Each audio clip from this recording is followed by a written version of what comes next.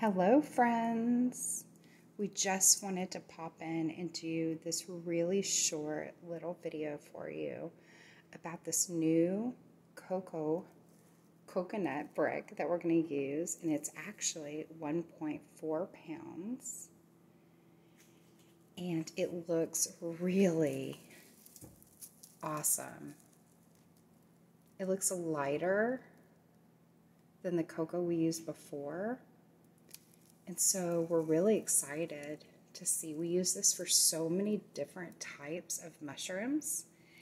And it's just 50% of the cocoa and 50% vermiculite. And then sometimes we use vermiculite as a casing layer on some of the mushrooms.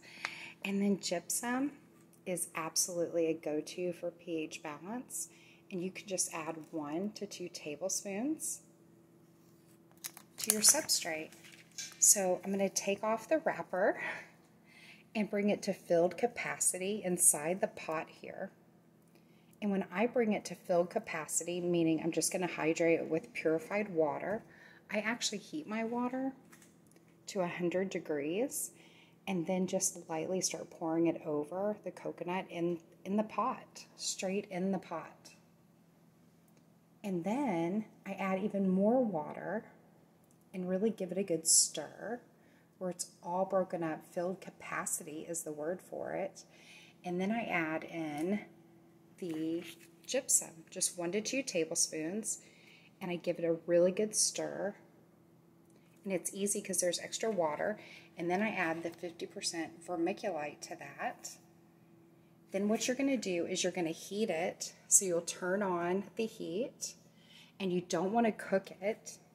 And you want to bring it to 140 degrees, and then we just simply pop the top on it after we give it a really good stir again, so you're not cooking what's in the bottom of the pot. And then we let it sit and cool overnight, and then we birth all of the bird seed into our substrate. We love you so much, friends. Much love, and we'll see you in the next video. We hope you've been enjoying all the shorts because we've been enjoying creating them for you.